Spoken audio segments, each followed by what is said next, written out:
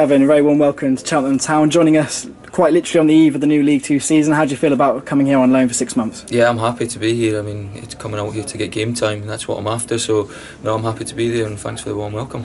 Yeah, absolutely. And you trained today for the first time. Really good to have a look at the team before the first game. What did you make of it? Yeah, it's still good to come in before the season starts, because it means you can come in and see how the team wants to play.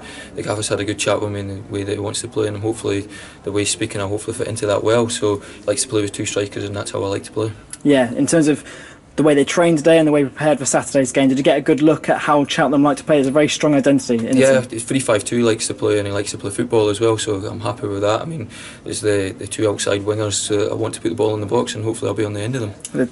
Obviously the manager was quite keen to bolster his forward line, especially after a couple of injuries recently. You're coming in to do just that. Are you quite excited about the competitive nature there is for places in the team? Yeah, it is. I mean, he's told me I'm hopefully going to come in here and play, obviously, because I've come close to the start of the season. This first game, I might not make it into the starting 11 on Saturday, but I'll just work away hard and hopefully then make it in for the next week or the weekend after that. This is going to be your second season in English football. How did you find your first one down at Bristol Rovers? It was a wee bit frustrating. I mean, it came down and I didn't get as much game time as I wanted. I mean, game time in terms of starts, so I think the most league starts I had was 4 games in a row. I'm hopefully looking for more than that this season. So, no, it was a building block last season, and hopefully I can build on that this year.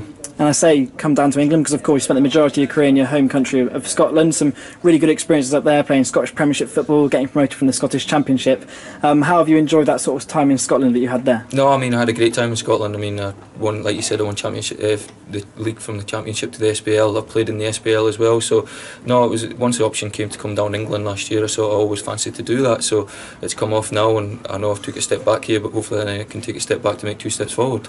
We just had the team photo, so it's been quite a busy first day for you. Must be quite good though to get some of these big things out of the way so you can focus on the season ahead. It's been very hectic, to be fair, but no, once all that's out of the way now I can just concentrate on playing.